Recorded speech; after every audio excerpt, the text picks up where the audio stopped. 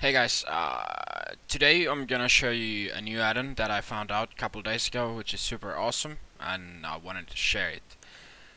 The reason why we're doing it in Stormwind is because it's about nameplates, and here we can see most of them. First of all, this is what friendly nameplates look like. You get the class color and the name. Also, the name works as a health bar. So, like, when he takes damage, he loses color. It doesn't work that well on shorter names, and I don't think it's that relevant even, but it looks really nice.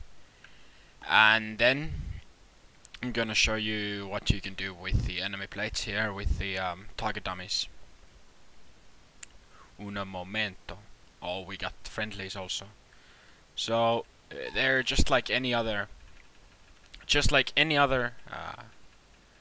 nameplate basically, but the custom functionality with friendly ones, that's why I really like to use them. This one is called Kui Nameplates, KUY Nameplates. Very super easy to set up. You can go with the health bars, choose which color they are, like the tab, neutral, friendly player, and all this stuff. You can add cast bars in them.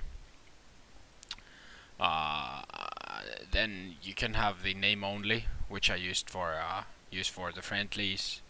You can choose the frame sizes like everything else. You can have auras on and off. These auras, aka like dots and stuff. Threat meters for tanks. You can have class power or resources shown, just as mana and astral power and everything like that.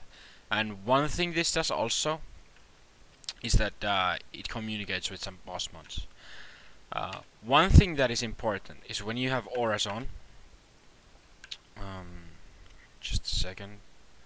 I'll enable renew here. Okay, so when you have auras on, you also see your HOTS on friendly targets. So this is why you download Kui Spell list also, and you can disable the heals that they don't show on targets, because otherwise I want to see my dots when I play, and I use the same profile for shadow and everything. And of course, when I'm raiding, I have my frames here with all the HOTS and stuff showing. So I really don't want to see all that stuff on the nameplates. But like, if they were there, I'll show you how it looks. So basically, everybody in the raid would be looking like this. Just add some menus here. You see the echo of light on each and every one of them. You see the menus.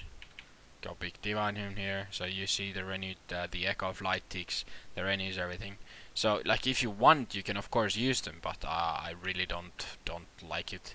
So you can download the Kui spell list add-on also, and then what you do here, you just right click these, right click as they go grey, and then you don't see them anymore. Same thing can be done for each class. I've done it for my druid, so I don't see any heals. I done it to my monk. Very easy to do, very nice thing to do. And another thing is that when you make one, when you start using it, make a profile. Make it so, like, if you have 3 different healer classes, make one profile and do the settings once, so whenever you change a character, you just choose the profile and that's it. I'm not gonna go that much into the details, how it's how I set it up and everything. I think it's nice when you download an add-on to spend some time with it, and you actually learn yourself how to configure it and stuff like that. So again, this is just to show what I like, and I think this is super cool, especially because I use the Sanctify macro. Like, I never play Sanctify like this, so whenever in raid I can see that, okay, there's 6-7 players on this area, and I can just use my macro and cast it like that. That's what I use it for. That was the first thing that came into mind. But this looks so super awesome that I just wanted to share it with you. I hope you guys also like it. Down below are the links to both to the nameplates addon and to the spell list addon. See you in the next one. Have a good one. See ya.